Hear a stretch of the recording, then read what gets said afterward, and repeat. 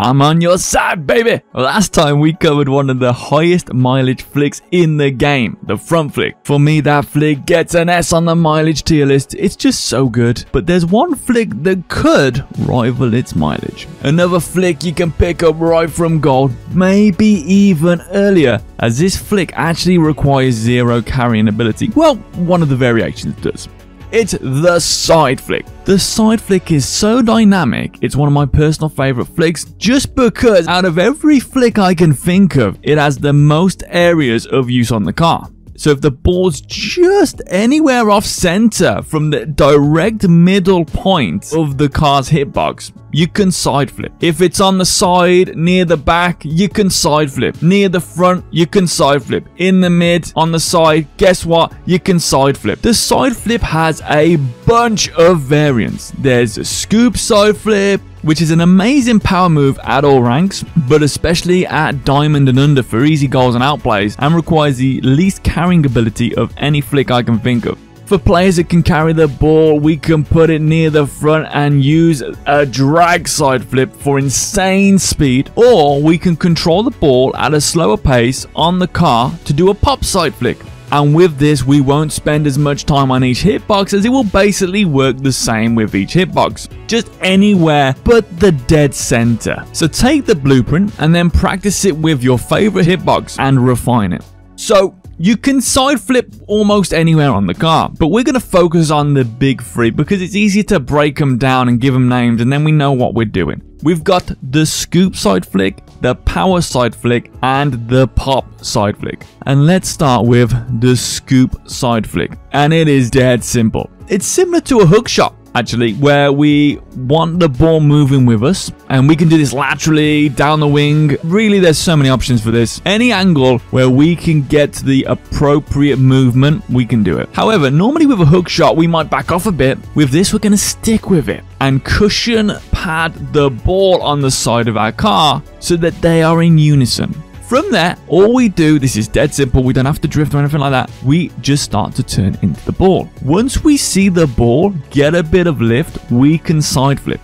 It's such a sneaky move, but really useful to cause damage on chasey opponents if you can, or just to get a lifting ball in the early ranks to cause some danger. The further forward we start to lift the ball on the car, the more distance we tend to get.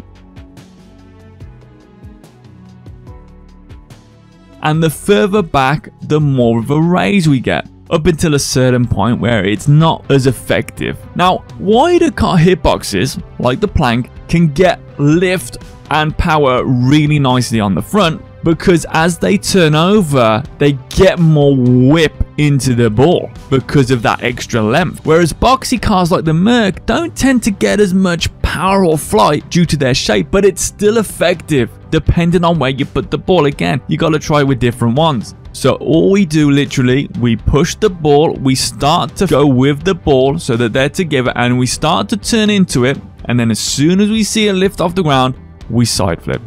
And it's that simple.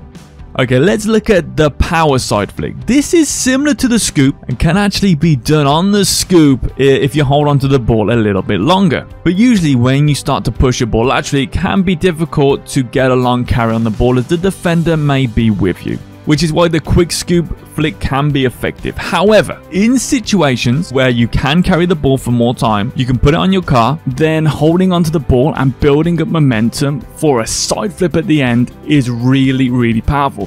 One of the often forgot about things with a side flip, it is one of the few flicks that can be done at supersonic. So even if you start to lose control of the ball and you're going fast, you can still save it oftentimes with a side flip. By using this prolonged dribble to build up momentum into that side flip, you take all of that energy and put it into the ball. This is great to take defenders off guard because all of a sudden it can raise the ball, and as you get better at it, you can choose specific areas of the net to target. So all we do with this when we're carrying the ball is we slightly turn out to get the ball to start to drop on the inside of us, and then that allows us to turn towards the direction the ball is falling and then gather that momentum, and you'll get sort of like this biting point. With a bit of practice you'll figure out where it is, but it's just as it starts to come back up on the car, then you side flip and it will push it forward. the pop flick. Exactly as it sounds, you're using the side flip now to pop the ball over the opponent. This is great when you've got the ball on your car, but it's just off the center line and relatively far back. And when I say far back, I mean sort of towards the center, not crazy far back. This is great if you've got a ball chaser or a player turning on the ball that hasn't given you enough time or space to be able to get the dribble where you want, maybe for that front flick or for a 45-degree, which we'll learn in a few weeks. Once you see the player turn, you can use the side flip to pop the ball right up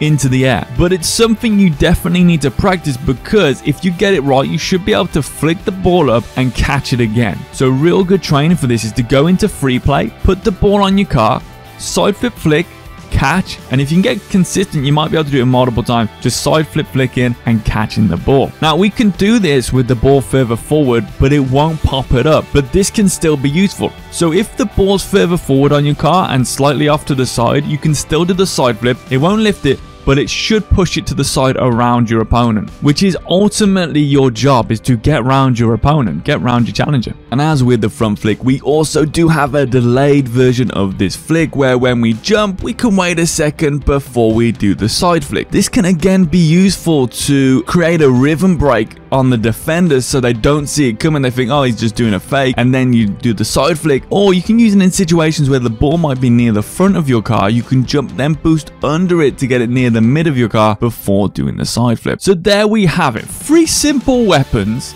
to land devastating flicks. And this is great because, like everything, I'm all about options, baby. If we've got the ball on the front of our car and it's centered, we now have front flicks. If it's on the side, we now have side flicks. If we want to mix it up, we can use the scoop side flick so that we can start with a lateral dribble.